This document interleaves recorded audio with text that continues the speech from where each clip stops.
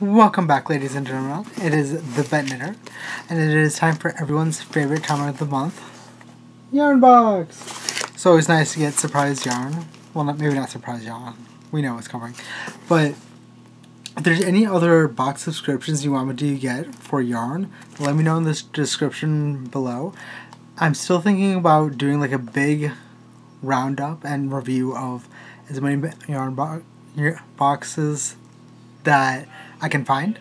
So let me know if there's any that you know about and that you're interested in seeing before you take the plunge and get one or subscribe to. But for right now, we will do yarn box. Let's take a look and see what we get. They always have good wrapping too. I mean, look at that. There's like a little cow on it. Oh no, it's a sheep. Why did I say cow? It's a sheep. That makes so much more sense. Ooh. So let's take a look. Of course, they do have a couple other boxes, but it's Elemental. What did we get? Elemental Effects Combo. Ooh. It's from America. It's raised out west. And let's take a look. This is actually kind of cool. Like this month, it's actually computer covers. Got two different patterns for your laptops. I always say this, I do like the fact that they always switch it up. Like I never thought of doing like a computer cover or a laptop cover, but there we go. That's always in the subscription you can buy.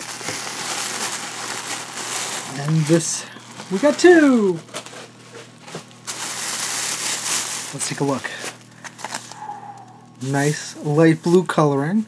So like I said, it is Elemental Effects, a US yarn company, which is pretty cool. Yeah, US.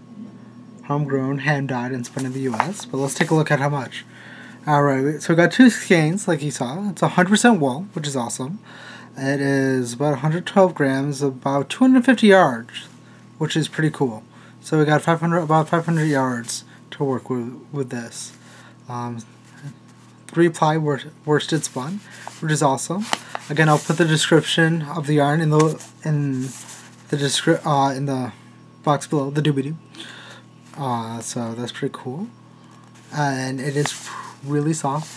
I really like how they do always give you a variety of different colors too, so that way it's not just one color palette or one tone. It's always something different, always something to work with. But like I said before, if there's any other box suggestions you want me to check out, throw it in the comments below so that way I can check it out. And I might do a big, long roundup of all the boxes for a month. But let me know what you think. See you guys later.